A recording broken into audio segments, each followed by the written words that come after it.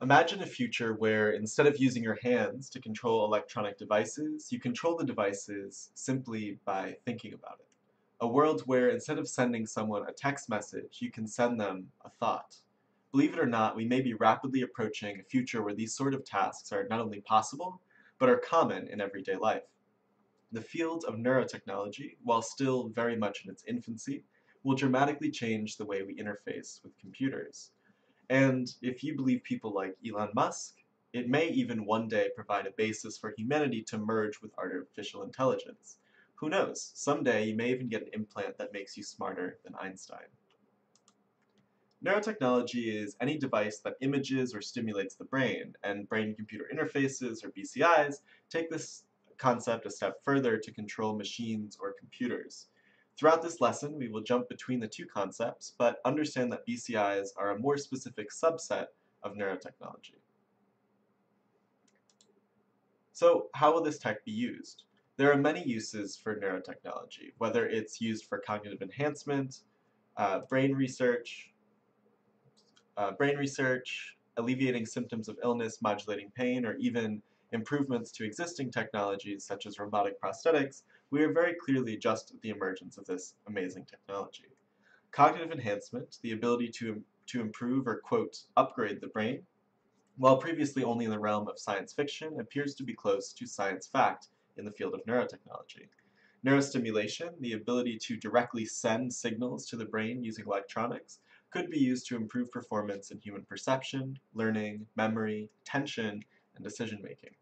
Several studies have laid the groundwork for humans to someday possess superhuman cognitive abilities, and neurotechnology could be the key to unlocking this.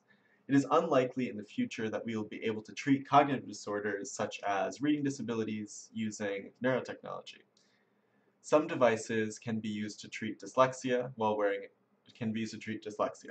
While wearing a device, participants were asked to read through several sentences. The device was shown to improve reading speed significantly compared to when the participant was not wearing the device. For people who struggle with reading, this device could change the way they learn new information. These stimulating devices can help people struggling with dyslexia, but could they also be used to improve the way people learn? The ability to augment the way we think may just be the tip of the iceberg for neurotechnology. It may be possible to develop the ways to experience completely new sensations with the use of brain-computer interfaces. Theoretically, you may be able to tap into the optic nerve to allow humans to see entirely new wavelengths of light. Imagine being able to see perfectly in the nighttime by switching your vision to infrared mode. Or how crazy would it be to connect the auditory nerve in order to play music directly to your brain? How crazy would it be to press play on your phone and immediately hear music without putting in headphones? Neuroprosthetic, neuroprosthetics are devices that restore lost functionality. This includes prosthetic limbs that are directly controlled by the brain or peripheral neurons, cochlear implants to restore audition, retina implants to restore vision, and somatosensory implants which restore touch. Brain-computer interfaces, as the name implies, are also used for controlling computers with the mind. Researchers have successfully shown a brain-controlled Android tablet that gave users the ability to send text messages, search the web, watch videos, check the weather, and stream music just by thinking about it. Currently, neurotechnology is primarily used within the research and medical fields. The most prominent uses include seizure detection and pain management. By using a technology called deep brain stimulation, people who suffer from Parkinson's disease can opt to undergo a surgery to be implanted with electrodes that stimulates the dopamine-producing areas of the brain. These devices can help mitigate the main symptom of Parkinson's, which is uncontrollable muscle tremors. The future of neurotechnology and brain-computer interfaces. Regardless of how long it takes to implement, it is clear at this point that neurotechnology will play a large role in the future of humanity. Future applications of neurotechnology already appear in media, although the realism of these devices may be up for debate. One example is The Matrix. In this 1999 film, we see an excellent representation of how invasive neurotechnologies may allow for humans of the future to interact with an incredibly realistic simulation of Earth. This brings into question whether or not our own reality may be simulated, and it's very possible that in the future it may be possible for us to distinguish reality from our advanced simulations. It also brings into question our own reality. After all, if reality can be accurately stimulated, who's to say that our current reality isn't? To recap, so far we've talked about what neurotechnology and brain-computer interfaces are. We looked at how they're used and looked at how they may be used in the future. But as with any emerging technology, there are potential risks that we have to consider ahead of time. Neurotechnologists have a responsibility to consider the ethical and societal implications of the neurotechnology that they are creating.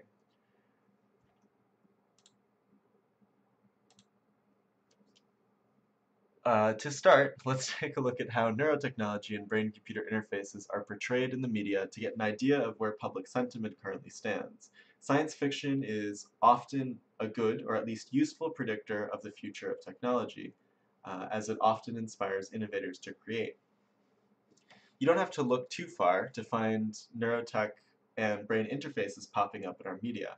In several films such as The Matrix, Ghost in Shell, Inception, Total Recall, and Avatar, advanced BCI systems are the primary driving force of the narrative. There are several examples outside of film that make dystopian predictions about neurotechnology, such as the TV show Black Mirror and several books. The underlying theme behind these works is that of a warning of where this technology might go. We will use many of these examples as a vehicle to talk about neuroethics. Nearly all of these media examples generally paint a dystopian future for brain-computer interface technologies. They tell us a story of thought manipulation or behavioral mind control, a loss of humanness. Through an over-reliance on technology, the ability for others to peer into our thoughts and memories, or other dangerous side effects.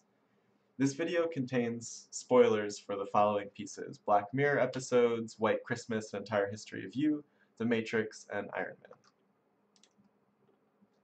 Vulnerabilities and abuses of BCI technology. One of the great marvels of the last few decades was the creation and adoption of the Internet. The Internet provided a free and open way to express ideas, share information, and build new things. This openness, however, has come with some perils, namely scams, computer viruses, and malware. While these are problematic today, they could be catastrophic when we use devices connected directly to our brains. In the White Christmas episode of the Netflix series Black Mirror, we see many of these concerns brought to light. Citizens of this futuristic society are equipped with ZEYES technology, which allows them to record memories, stream experiences to others, and serves as a visual interface for most technology. In this future, ZEYES has replaced smartphones and computers. Opening the episode, we are greeted with the main character, Matt Trent, viewing a live audiovisual feed from a client he is helping talk to women. Matt can communicate with his client directly through his brain. This quite obviously presents concerns about mind reading or coercion if put in the wrong hands. Perhaps the scariest part is that, at the end, it is revealed that government workers can view this information and use it against individuals in a court of law. To avoid technical vulnerabilities, neurotechnologists should assess the degree to which potential adverse effects could harm the user. For example, while theft of brain data would certainly be problematic at any scale, if someone hacked into a modern EEG device, the effect that they could have would be fairly minimal compared to some more advanced devices that we can imagine. Who is allowed to administer or sell the device? Are there any physical safeguards, like an override switch? You must create physical limitations on the technology or prevent to limit damage that an outside party can have, like making it physically impossible for a stimulatory electrode to deliver a pulse over a certain intensity, making it less likely that a malicious controller could do harm. In a more subtle way, it may be possible for bad actors to influence the wearer's thoughts, giving hallucinations, changing of political affiliations, or even, more frighteningly, influencing people to commit crimes. Another potential step to lowering risk factors involves requesting government intervention. Individuals or organizations could lobby governments to include certain safeguards and regulations. In the United States, the Food and Drug Administration already classifies medical devices based on these criteria and requires extensive testing and transparency during development. Governments could grant individuals unlimited rights to access their brain data, similar to GDPR in the European Union, which gives Europeans full rights to access their online data on request. Ethical and moral issues. Informed consent and respect for persons are important concepts in human subject research. Respect for persons is the recognition of each individual as unique, free, and autonomous. Informed consent states that the user of the technology must understand what they are signing themselves up for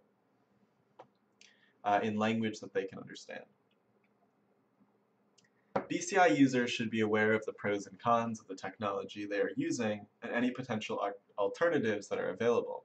They should understand how their information is being collected and used. Will this data be sold to advertisers? Can brain data be used against you in a court of law? And who owns your data?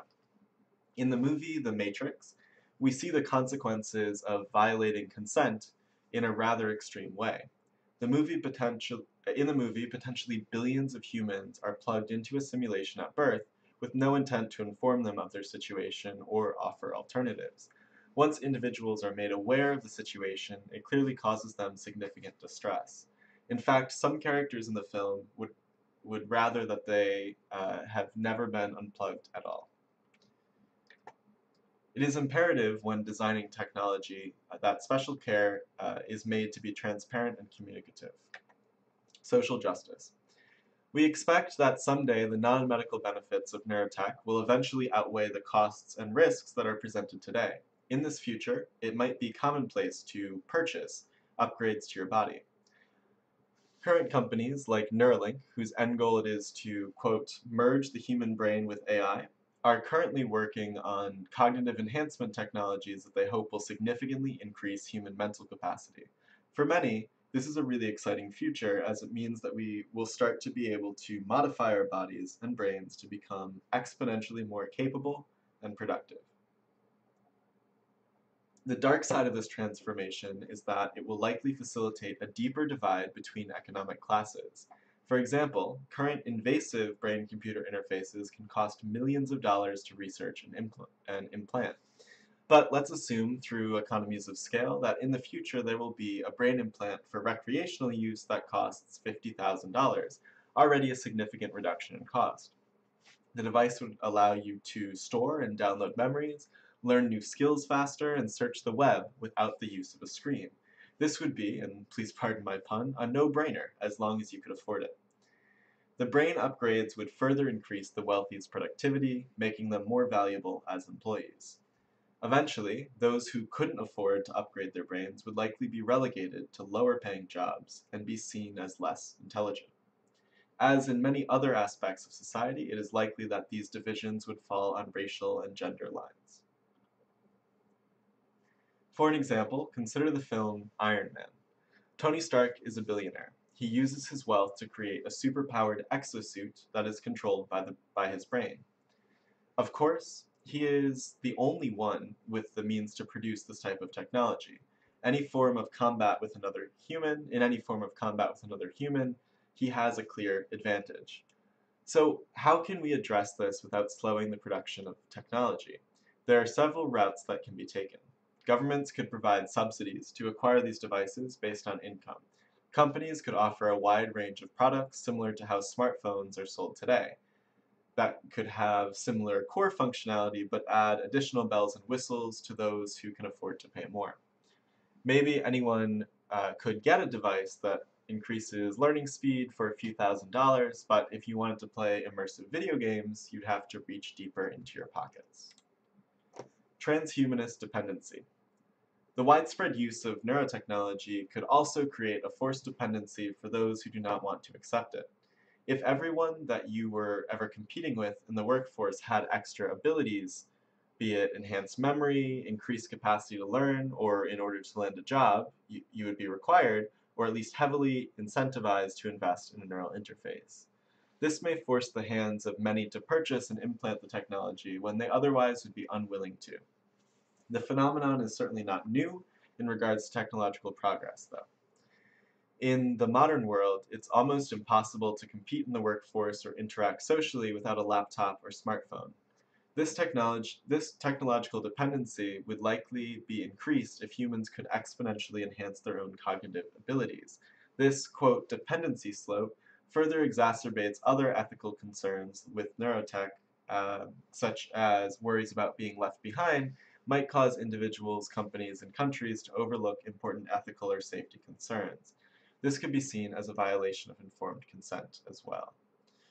Most neurotech in sci-fi media does not even deal with the question of adoption. It is just assumed that once the ball gets rolling, the technology will reach widespread adoption for fear of being left behind. In the Black Mirror episode Entire History of You, it is very clear that almost everyone has a neural implant called the grain. The grain is implanted behind the ear and is necessary to interface with many modern technologies. It provides invaluable benefit to the user and gives them many advantages over others without a grain. As outside observers, however, we can understand that in a society where anyone's memories can be recalled and displayed at any time, can lead to a panopticon state. But since this tech has become so intertwined with daily life, the characters don't even question it. In fact, when the core group learns that a member of the group got her grain removed, they look down on her and think that she's crazy to give up. Thank you for watching my lecture. Hopefully you've learned something new about this exciting technology and some of the ethical challenges that might come along with it.